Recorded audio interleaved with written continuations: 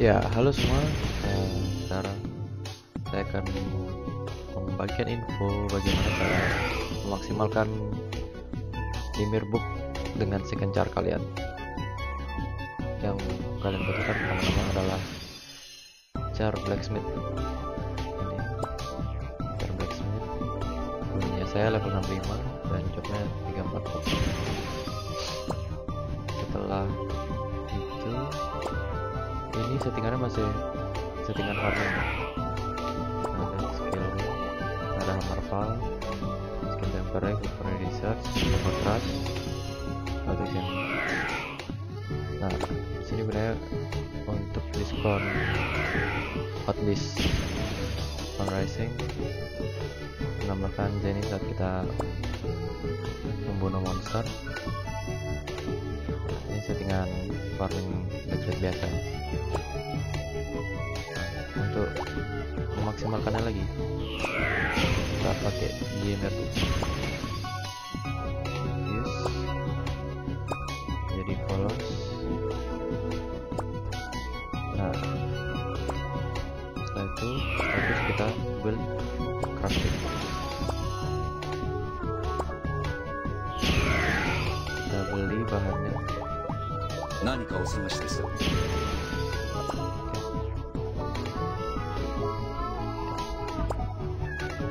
Pas 50 dan markus 22.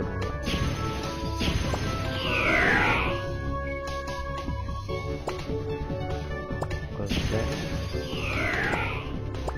saya sudah punya 50 36.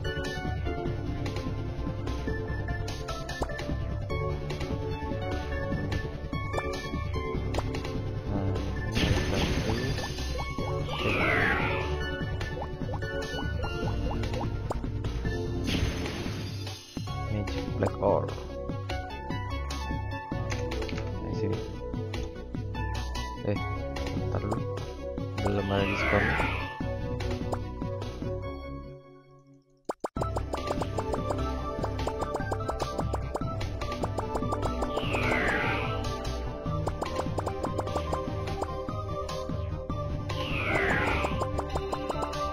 Yang penting production success rate 5%. Kita jualan. Nah, yang ini untuk membuat batu. Ini asal aja, misalnya cuma ini yang penting.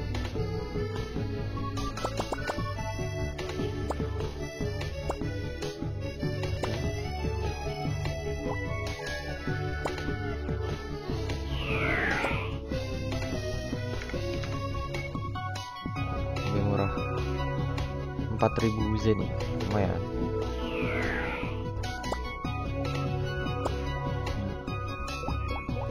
Sekarang kita siap crafting.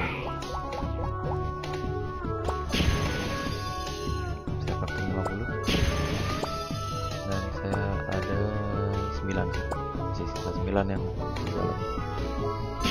Modal tadi sekitar 500 ribuan lah ya, 500 ribu ya. Jangan lupa sediain priest buat nambah buff. Kita lihat berapa buff priest 59,23. Sekarang kita coba buff priest. Ada Gloria dan Blessing 60, lumayan 6%, sekitar 6%. Nah,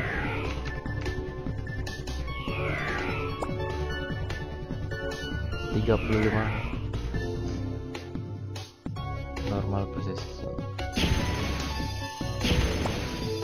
Kita lihat berapa hasilnya dari 6.000. Oke, sama.